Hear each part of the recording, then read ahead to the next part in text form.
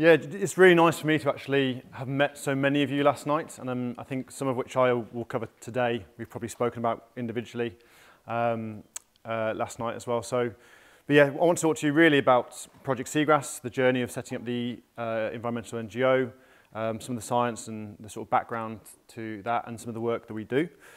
And there's a strong focus on the work that we do in restoring ecosystems. So one of the, I guess, big drives at the moment in the world is to restore nature. And in the marine space, we're probably 10 or 15 years behind a lot of the work that's being done on land. There's so much we still need to learn. And fortunately for us, working in this space, the UN has declared 2 decades. So UNESCO has declared the UN Decade of Ocean Science for Sustainable Development, and the United Nations Environmental Programme and the Food and Agricultural Organization combined have declared the UN Decade on Ecosystem Restoration. And that's a rallying cry. That's a call to say we need to put nature back, we need to put ecosystems back, and fundamentally we need to restore our world. So, you know, as individuals, we can't do everything. So I'm wearing a seagrass hat today, really. But the title of the talk is Becoming Generation Restoration, which is the hashtag for the UN Decade. I think it's the first UN Decade with any sort of social media presence. But Becoming Generation Restoration, and it goes from underwater gardening to seascape restoration. And really that's a reflection on 2 things. One is when we first started out looking to see if we could restore habitat, we were doing it at a very small scale, trial and error, doing scientific studies to see if we could optimize the way that we can restore seagrass meadows. Today, we've started restoring seagrasses at much larger scales, but the narrative or the movement really is, can we restore seascapes? Because as much as we want to put seagrass back, seagrasses alone aren't going to solve the climate crisis and the biodiversity crisis. We need to be thinking about how habitats are intertwined and how they're connected in the seascape, which means we need to be thinking about seagrass meadows beside kelp forests, beside coral reefs, beside oyster reefs. And it's that connectivity which is what makes nature thrive. So, this is a broad structure to the talk. Who, where, what, why, how. What is seagrass? I think I always start with this because for many people they've never heard of seagrass and they won't realize it's a marine plant. Where is seagrass found, or where are seagrasses found? Why should we care about seagrass? You know, 10 years ago I'd never heard of what seagrass was, or maybe 12 years ago now. I didn't know about seagrass, but the more I learn about this plant and this group of plants, the more I'm inspired by what they do for us. And so a bit of a Seagrass 101, I guess. And then just a bit of reflection on who Project Seagrass are. So who are we as an organisation? How did we come about? And what kind of work do we do? So as a marine scientist or a plant scientist, what is the ideal on a day-to-day basis? What does that work look like? And this really is just a visual. So seagrass to seascape. When we did our first seagrass restoration project in Dale in 2019, we put basically a square on a map, 2 hectares, so 20,000 square meters, and we said we're going to plant a seagrass meadow there. And there was a lot more to it than that. We needed to look at the environmental conditions were suitable, but fundamentally we chose our field underwater, and we said we're going to plant seagrass there. And during that process, you know, we were really excited by the fact that we were able to start putting nature back and starting to restore these habitats. But over those 2 years, we were asking ourselves the question, but this is a habitat in isolation. The rest of the bay down there is barren, so it's just mud and sand on the seafloor. And we know that seagrass meadows are important for juvenile fish. It's where young fish live. But if the seagrass is in isolation and it's not connected to the salt marsh or it's not connected to the reefs, then those juvenile fish will grow up and they'll have nowhere to go to. And so that's when we started reaching out to colleagues and say, we need to be more ambitious in this space. We're developing the techniques and the skills and the science to be able to do seagrass restoration. But if we're going to make this meaningful for nature, we need to be working with you guys to make sure that oysters are back where they should be, the kelp is back where they should be. And so what we see today, and what I'm going to touch on towards the end of the talk, is this real movement towards restoring our seascapes. There we go. Okay, so seagrass. Seagrasses are marine angiosperms, so they're flowering plants, and they're found on every continent in the world except Antarctica. In terms of global biodiversity, the bulk of the biodiversity and the number of species we find is down here in the Indo-Pacific. This area of the world just here, and just above Australia, is known as the Coral Triangle, and it's famous for its marine biodiversity. And in the seagrasses, that area of the world, there's no exception. Really, really high levels of both genetic and species diversity. And it's kind of driven by the fact you've got the Pacific Ocean, you've got the Indian Ocean, and then you've got the Southern Ocean. And the currents that move through Indonesia are bringing with them colder waters, warmer waters, and species from all over that sort of part of the region of the world. So really, really high levels of biodiversity down in this space. Now, where we are up in Europe, we only have 2 species of seagrass. One's called eelgrass, or Zoster marina, and one's called dwarf eelgrass, or Zostra nolti. And so of the 72 different species globally, depending on which scientist you speak to, 70 species globally, we only have these 2. So a relatively low, diverse region, I guess. And some of the other work that we're doing at the moment is actually looking at the genetic diversity within those species. The thing that amazes me, though, about the species of plants that we have here, Zoster marina, is their plasticity.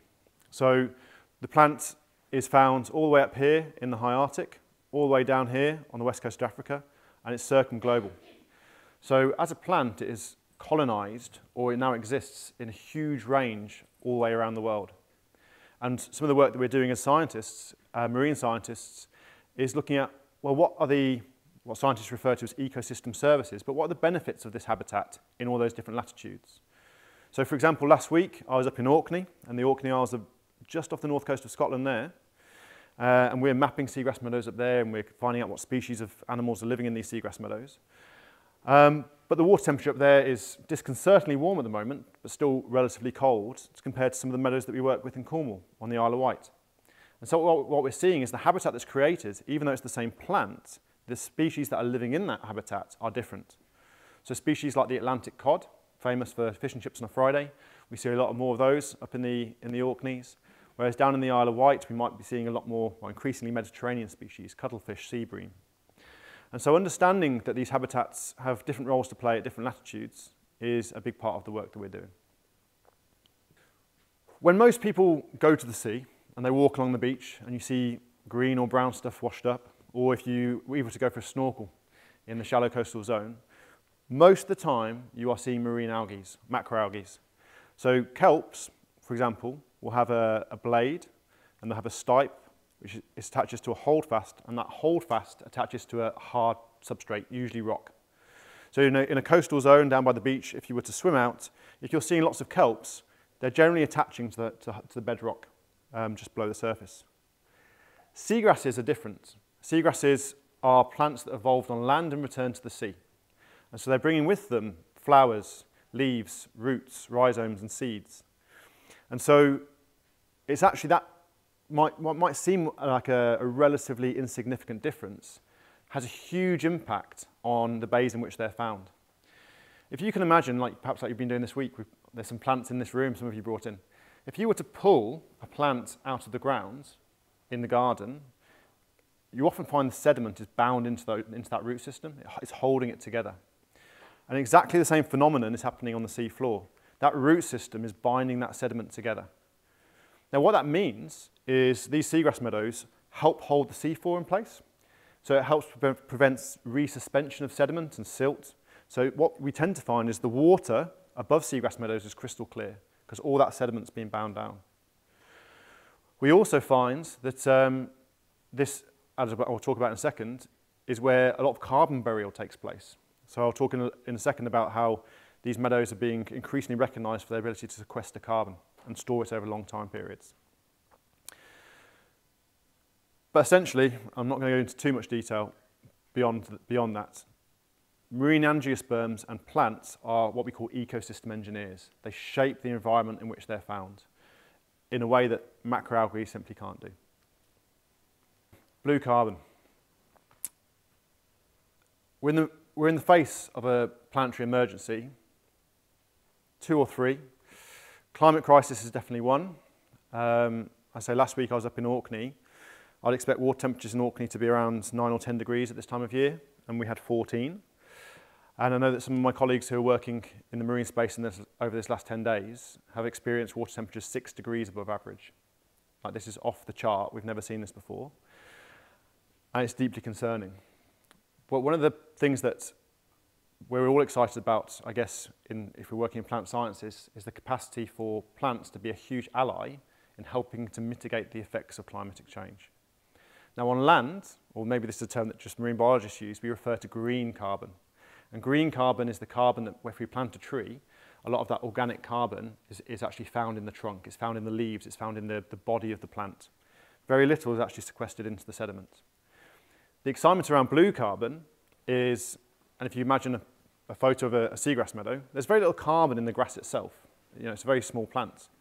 But the way that marine systems store carbon, and because of that root system we spoke about, when you have the blades sticking up into the water column and you get organic matter deposited between the blades, when that touches the sea floor, the grass grows on top of the sediment, and that carbon, organic matter, is buried beneath the sediment. Now, over many, many millennia, that becomes very, very significant, and it becomes a very permanent carbon store. So this figure here of seagrasses occupying 0.1% of the sea floor, but accounting for 1/3 of all the carbon sequestered into the sea floor. These are enormous allies in our fight against climatic change. So much so, they've been celebrated in the TED Talk. So I would highly recommend you to watch this TED Talk. Focuses particularly on the Mediterranean species, Posidonia oceanica, and its capacity to sequester vast amounts of carbon and lock it away for many, many millennia. Now, one thing to be aware of is not all seagrasses are created equal. And when we set up Project Seagrass, the first bit of science communication we needed to do was to say, hey, there is this plant, it's a marine plant, it doesn't exist on land, it's not an algae, and they create these amazing habitats that are biodiverse and rich, and they sequester carbon. Where we're now at 10 years in is we need to start talking to people about, there's more than one type of seagrass, just like there's more than one type of tree. It might seem obvious, but not all seagrasses come in the same shape and size. This seagrass here, Posidonia oceanica, has a very thick root system, a very thick rhizome mat. And actually, if you go to the Mediterranean and you snorkel out, you can swim down the side of that root system. It may be 10, 20, 30 meters deep in some places.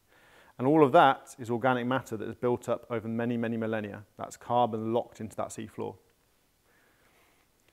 On a smaller scale, this is a photo from the Caribbean.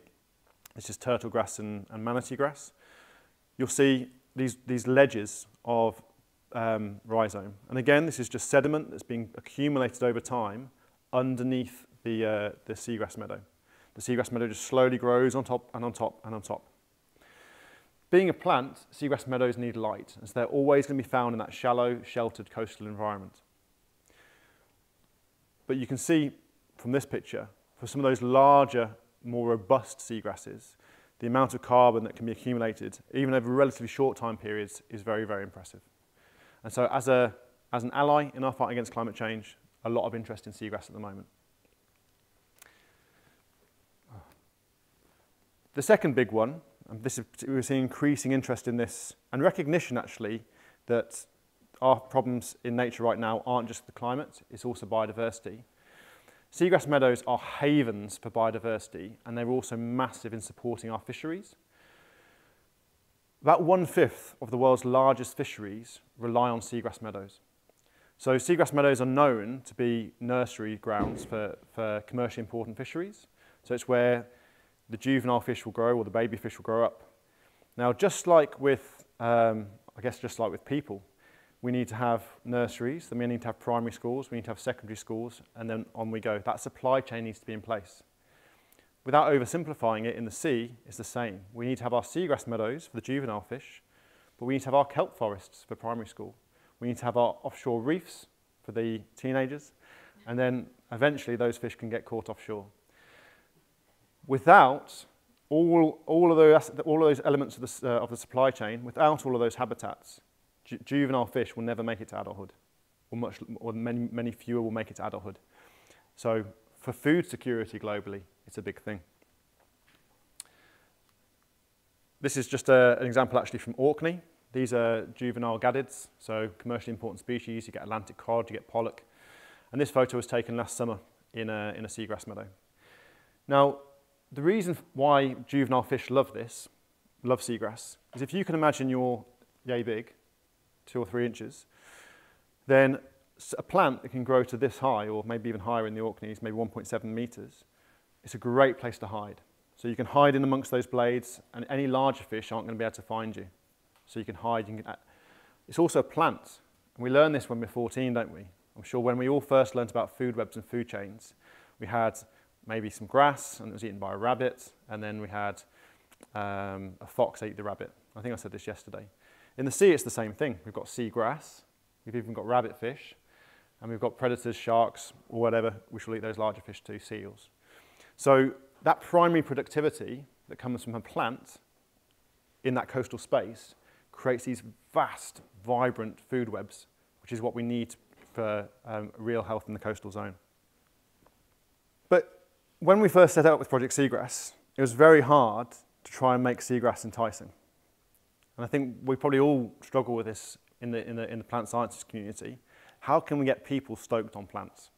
And so for us, initially we started thinking, well, what do people like? Now people like things like sea cows. This is a dugong. It's a relative of the manatee, and it's found in the Indo-Pacific. And what it's eating there, this is another species of seagrass. So again, very different from the Posidonia oceanica we've seen, very different from the Zostomarina we have around our coasts. These halophilus, a bit more like, I don't know, Haribo for dugong, right? More carbohydrate rich, and these animals will consume vast quantities of this over the course of the day. But dugongs are charismatic species, and as I'll come on to talk about, we've done some work on seagrasses because people were cared a lot about making sure that dugongs persisted. And it's not just dugongs, we have sea turtles. So the green sea turtle is a vociferous eater of seagrasses. There's actually a seagrass named after the turtle called turtle grass. They can eat up to 2 kilograms a day of seagrasses. So again, if we start losing our seagrasses, we're losing the food for dugongs, we're losing the food for turtles.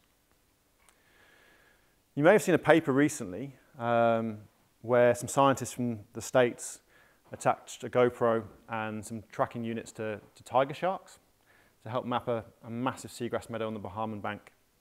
And actually we've done this similar work with sea turtles. Animals can be huge allies in our bid to map seagrass meadows globally because they will go from seagrass meadow to seagrass meadow. For turtles, it's because they want to eat the seagrass, and for tiger sharks, it's because they want to eat the turtles. But it's the same principle remains, is that these habitats are being utilised because they are productive, they provide food, and if you're small, they provide shelter. But we should be proud and we should celebrate the biodiversity we have closer to home. So these next few slides are just some images of some of that complexity and that biodiversity, that three-dimensional structure that these meadows provide on the sea floor, enable to happen. So this is an anemone found on a seagrass meadow up in the Bay of Tukwoi in Orkney. You get sea slugs, so these are called nudibranch, but they are essentially slugs that live in the sea, and they love living in seagrass meadows. You get all kinds of little isopods and gastropods. In fact, in the marine space, you get sea snails, you get sea slugs, you get pretty much everything you have on land, but they exist in the sea. And again, just like we find in meadows on land, we get that vibrancy found in the sea. There's a colleague of mine, or someone who we work with over on the west coast of Scotland in Argyll. It's a community group, and they've been recently interviewed on a podcast called, I think it's called the Rewilding Podcast. And Philip talks about some of his favourite habitats on land being wildflower meadows. And he talks about going in like May or June, and those meadows being rich with butterflies and buzzing sounds and bees and insects and everything else. And for a long time, he was a terrestrial photographer, worked a lot on land. And he was introduced to seagrass 2 years ago when they started the restoration project. And he said he gets the same buzz, no pun intended, from snorkeling over a seagrass meadow. Being able to just drift, like float over a seagrass meadow and see all that activity, that hum of activity being provided by these habitats. And also, not all marine life in the UK is dull. We get some pretty beautiful colours too. So what is Project Seagrass for? What are we about? Well, you've probably seen this graph for many different species, but ultimately we're here to try and bend the curve and to save the world's seagrasses. That might seem like a lofty ambition, but it's definitely needed. So we published a paper in Science last year, and it was calling on, well, it's called the planetary role of seagrass conservation. And ultimately, really what this graph is showing is that where we are right now is globally in a state of free fall with seagrasses. We are losing seagrass ecosystems globally year on year. Around the UK, it's estimated we've lost at least 44%, maybe as much as 92% of our seagrass ecosystems. And that's mainly due to poor water quality. So seagrass meadows needing to exist near the coast in those shallow sheltered environments, we need them to be looking a lot more like that rather than like that. When you get too much nutrient loading, when we get too much eutrophication, we get the algal blooms, it smothers the seagrass, and the seagrass disappears. Once you've flipped a system, once you've taken away the plants, then it's very difficult to put them back, as we're discovering with restoration. What we want to see is a global situation where we're no longer losing seagrass, and actually we're on a pathway to net gain. Seagrasses should be everywhere seagrasses should exist everywhere they can exist, and that shouldn't be limited by poor water quality. 2 years ago, or was it 2018? More than that, 5 years ago now. Global seagrass community meets every 2 years, and in one of those sessions, one of those discussions, we had to have a discussion around what are the biggest challenges for seagrass conservation.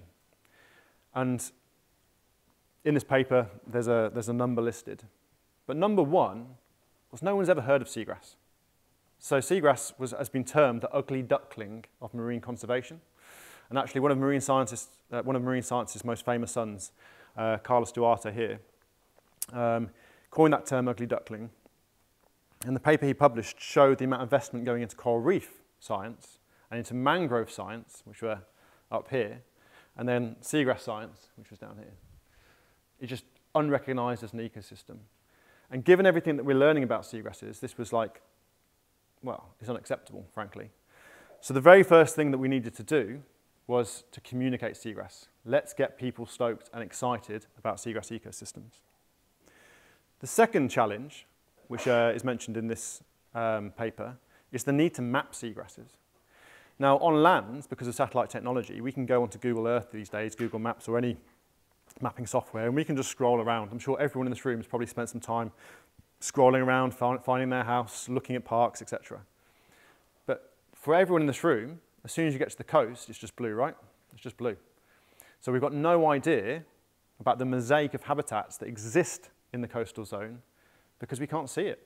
It's out of sight, out of mind. The sea is just this big box.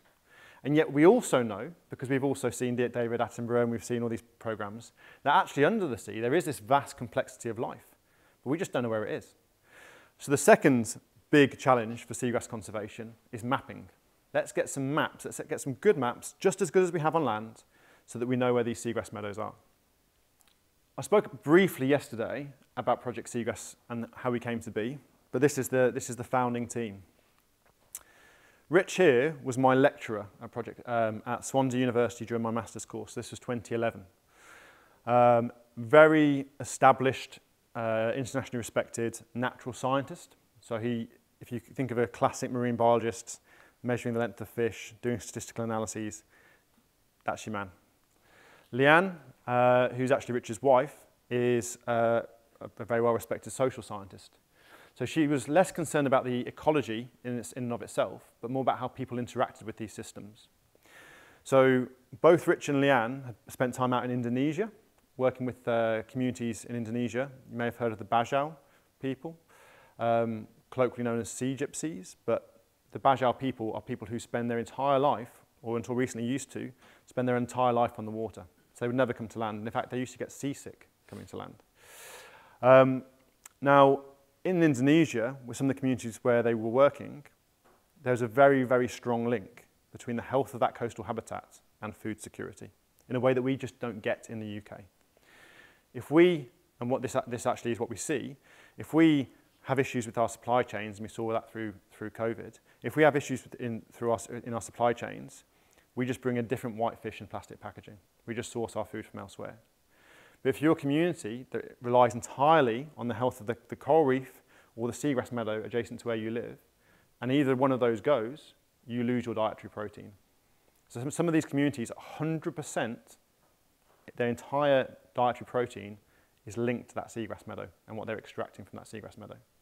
That plant goes, so does their dietary protein. Ben was undergraduate when we set up Project Seagrass. He was in his final year, so 2 years from where you guys are now.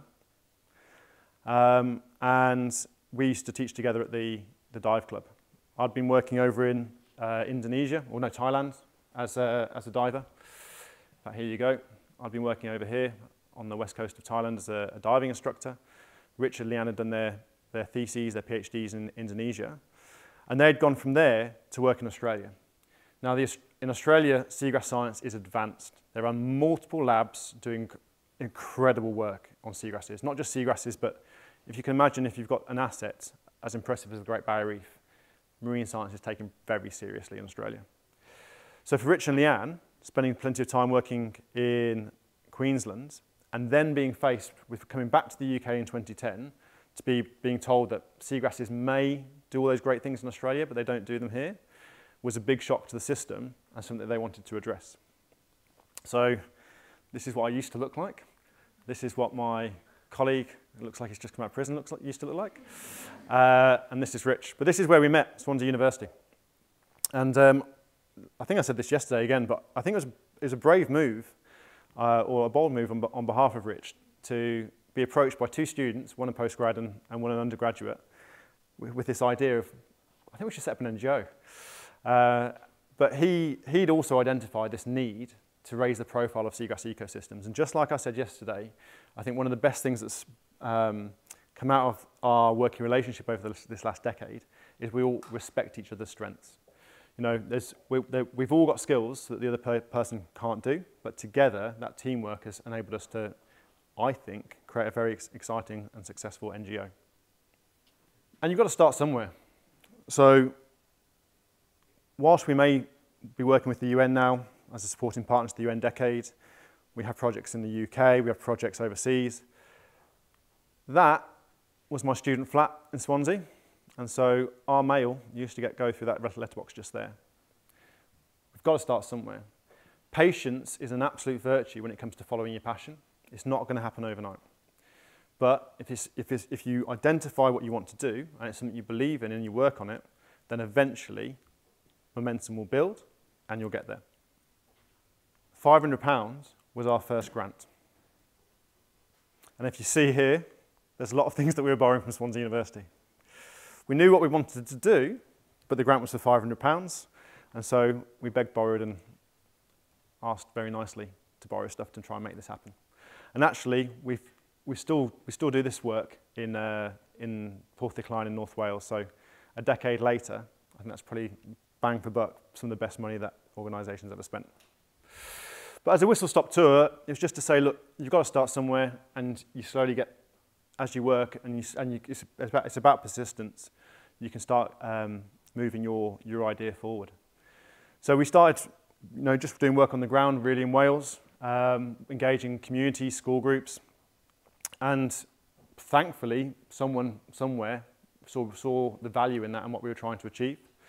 And we got shortlisted for a People's Project Award.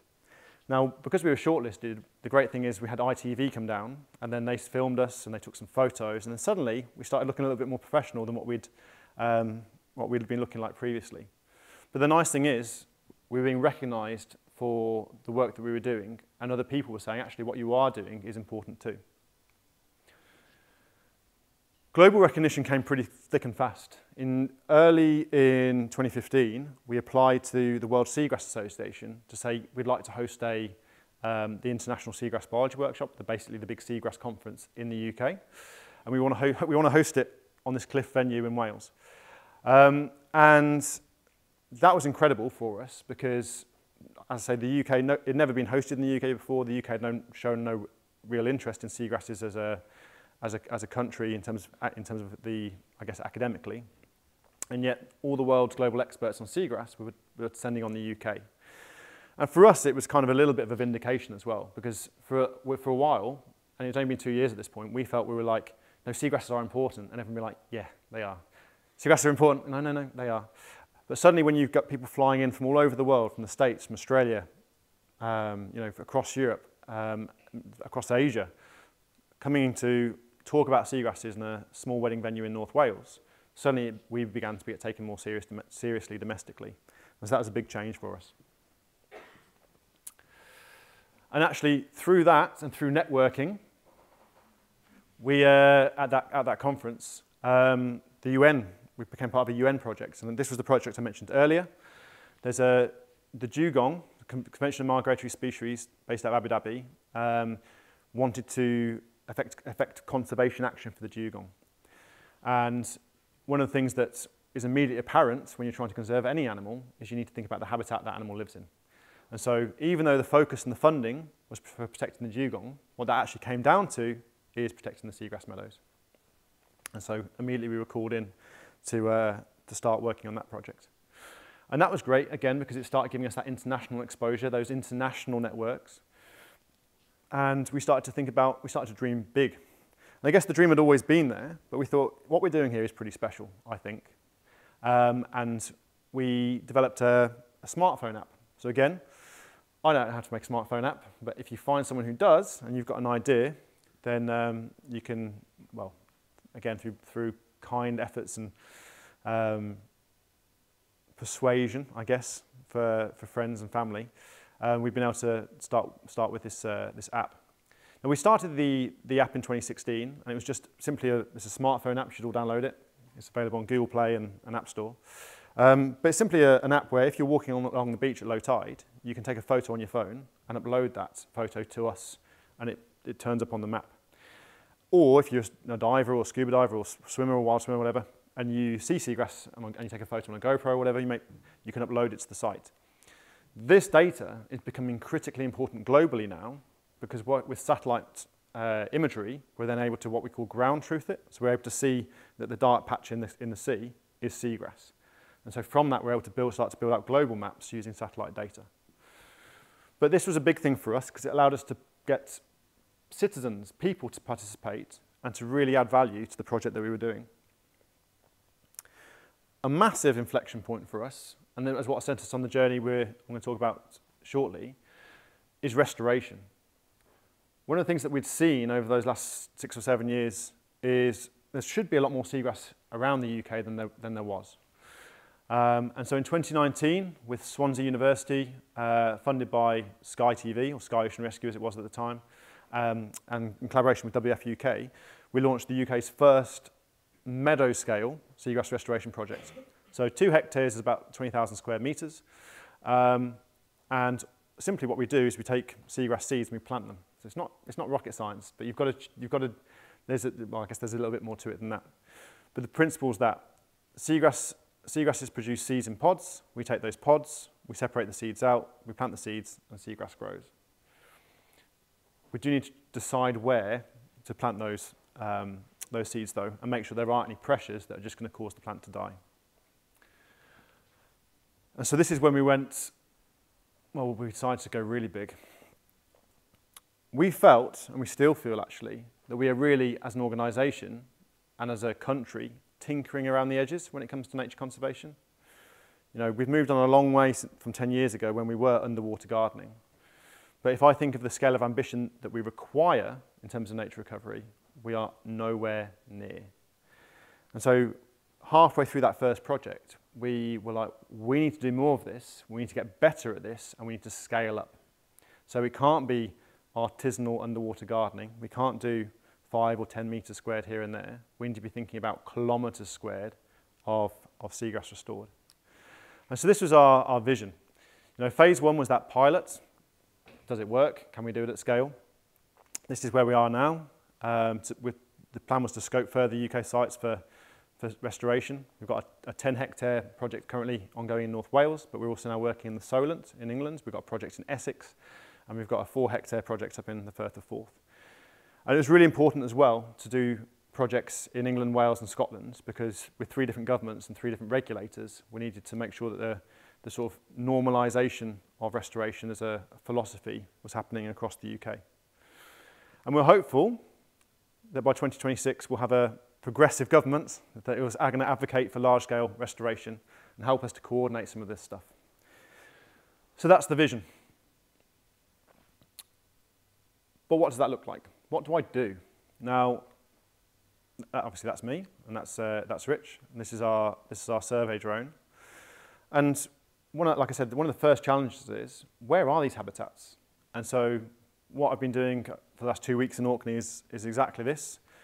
We take that drone up, we fly it out over the coastal zone, and if there's something that looks like seagrass, I stick on my scuba gear, or I stick on just my freediving gear, I swim out and I check if it is indeed seagrass. So this is an example from Orkney. This is a bay where the government's got this data. It's got a GPS point, there's some seagrass under there, a GPS point, there's some seagrass under there. How big government? No idea. Can you go and find out? Yep. And so what we're able to do is look at historic data from the government. We're able to look at data that comes in from Seagrass Spotter, from that smartphone app. And then we'll be able to link the two. So we can see here, this picture and this picture here is the same part of the coast. Someone's been along there snorkeling and uploaded photos from the seagrass, and that's also this part here. What we do is we stick the drone up, fly it backwards and forwards, get a very high resolution map, and we're able to start then mapping where those seagrass meadows are around the coast. And so all that data, once we create it, we then send to the government, and at least they've got an idea then, and the local council and the nature agencies, of where these habitats are. One of the challenges we've got in the marine space at the moment is there's vast amounts of construction, and if it's not in the national data sets, it doesn't exist. So we need to show that it's there so that people can take account of that when they're building. Quick 101 on, I guess, on the restoration process. Over the next, well, it started already in the south of England, in Isle of Wight. In the Isle of Wight, in meadows around the Isle of Wight now, you'll see seas looking like this. And seagrass meadows, these are called a reproductive shoot. And what we're looking to do is collect millions of these seagrass seeds for planting. Seagrass is an R-selected species, was often married as an R-selected species in the sense that it will produce high volumes of seed on the expectation that one or two might become a new plant. And so all we're looking really to do is to get as many of those seeds as possible to the optimal depth of between 2 to 4 centimetres into the seabed and get them germinating. So in nature, a lot of those seeds would be lost. They might fall down into the meadow and be outcompeted by the adult plants. They might be swept away into the current, into the deep ocean, never to be seen again. All we're doing is, just as they're about to drop off, we take them and we bury them. And so we're maximising the number of seeds that are at the optimal depth to grow in the place where they're likely to grow. And one of the things that we're trying to do desperately is get more people involved. And so democratising the restoration process and encouraging other people to do this means using some probably unconventional or innovative techniques. This is essentially a caravan chassis, which we put a shed on top, and inside we've created some processing units for, this is Lyle, who works on Restoration Forth with us, so he's working on the seagrass restoration in the Firth of Forth. The seagrass goes in the top, salt water is put in, we bubble the water to keep it aerated, and the seeds drop out the bottom. And so what we're enabling community groups to do is to pick their own seagrass, to process their own seeds, and to plant their own seeds. And there's one way of scaling is through tech, underwater lawnmowers and seagrass nurseries. But the other is just giving people the skills and opportunity to do this for themselves. And there is so much interest in restoring nature in this country right now that we've got hundreds of people all the time, every summer, looking to get involved. And then ultimately, it's about planting that seagrass. This is in Loch Craignish. This is a guy called Will Gowdy, and he's planting a little hessian bag full of seagrass seeds. The idea is that the hessian bag in the sea biodegrades, the seagrass grows through the top of the bag, and the roots grow out the bottom. Why do we put in a hessian bag? Because if we don't, the crabs eat the seeds. So what that does is it gives the plant enough time to germinate and to become big enough so that it doesn't get consumed as a seedling. And that's what it looks like the next year. Little seedlings, little seeds of hope growing out those hessian bags. Now this also, again, looks like a little bit DIY. This is a method developed in the Netherlands. That is a corking gun. So if you're ever corking a bathroom or wherever you end up corking. But basically what we do is we put a muddy mix with seeds in there, and it's been designed to inject to just the right depth again 2 to 4 centimetres into the sediment. Whilst this is a more appropriate method for subtidal restoration, we're finding that this is certainly more appropriate method for intertidal restoration. And so we're looking to restore, I say, 40,000 square metres of this seagrass in the Firth of Forth over the next 2 years. Now, 4 hectares we think is ambitious. The Dutch in the Wadden Sea over the last 5 years have restored 650 hectares. So you can see that although we think we're being ambitious, in the global context we're just scratching the surface. And it's that kind of level of restoration where you can see seagrass on what was otherwise bare mud flats all the way to the horizon, is that that's the space we need to be looking at over the next few years. So whilst there's that need to scale, there's also that need to scale with others. And if I was going to sort of broad brush the sort of state of science for restoration in the marine space in the UK right now, I'd say we're getting better at seagrass restoration. I'd say we're pretty good with salt marsh restoration. Native oysters, some issues with supply chains, but we're getting there. And we're learning with kelp. There's obviously more than 4 different habitats in our coastal space, but those are the ones that we're working on. And last Christmas, 12th of December, we've launched the UK's first Seascape project. So we're working obviously on the seagrass, but we're working with other NGOs, we're working with the harbour, we're working with the local government to restore the coastal space across the Solent estuary. And since then, we've also started, there's a project in the Humber, which is also looking to do the same. The direction of travel is positive, the direction of travel is holistic, and hopefully what we'll see over the next few years is massive recovery of our coastal zones. So what it comes back to is seagrass to seascape. Whichever career you go into, you're going to have a specialism which allows you to contribute to your bit. But over the next, well, it'll be for the rest of my life and the rest of your life, we're going to be working towards nature recovery if we want to live on this planet. And so it's about working with others, it's about networking, it's about collaboration, it's about understanding what you can do and where your work fits into that big picture. So no matter what you end up doing, there's going to be a need at times to reach out and to say, look, what is the big picture here and what is it that we're all working towards? One of the things that is really important to me in my work, and has always been really important to me, I guess, is I did my master's and I did my PhD and I developed my scientific skills. And I felt I needed to share those skills. And this is the teacher in me, I guess. But it's all in good knowing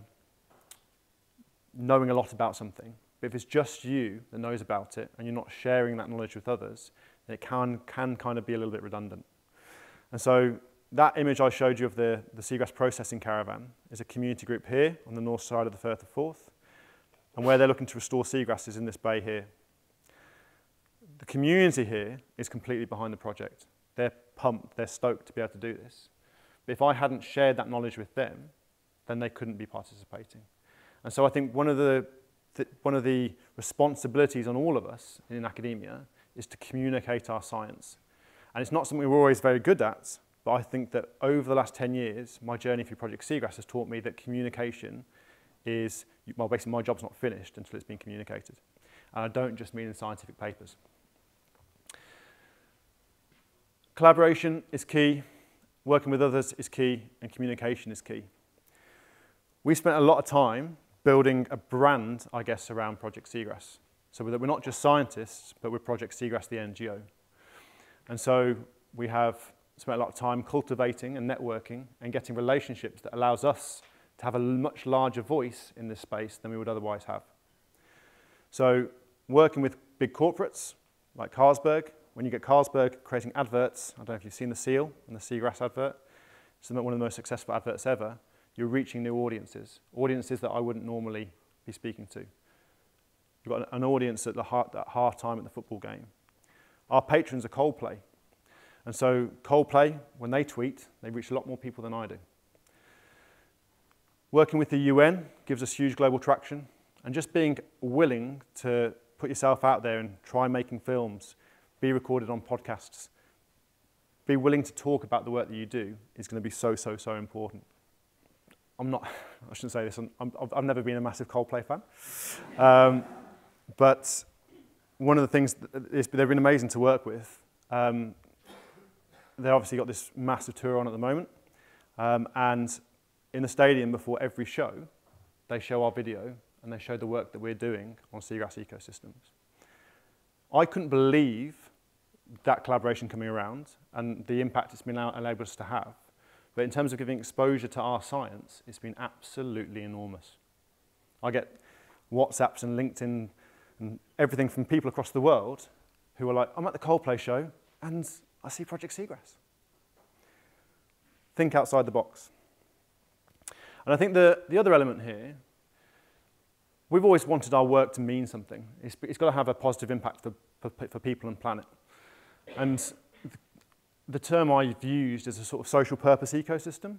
Like there's lots of people who we work with who kind of want the same thing, whether it's the kelp specialists, whether it's companies like Patagonia or Finisterre, or whether it's, you know, it could be anyone, Surface Against Sewage, we do a lot of work with. We're all in the business of trying to create a more habitable planet and just a better place for people to live. And so I think if you're willing to reach out to people and lean into their audiences and enable them to give you the platform to talk about your work, and you can do the same for them, then that gives you that capacity to really make the impact that you want to see in the world. Anyone play Minecraft? Yeah? Does anyone see this? Again, this is another bizarre collaboration, but Minecraft reached out, or Love Tropics community, and said, we want to raise some funds for you. We're going to build this entire world about seagrass. So again, 10 years ago, I didn't think Coldplay would be our patrons. I didn't think Minecraft would be building seagrass meadows. But it's allowing us to reach audiences that we would never have been able to reach with our science. And fundamentally, going back to those problems of seagrass being locally duckling of marine conservation, I think we're now seeing it turn into that beautiful swan because more and more people are aware of its existence. Thank you very much for listening. And if you've got any questions, I'd love to have them.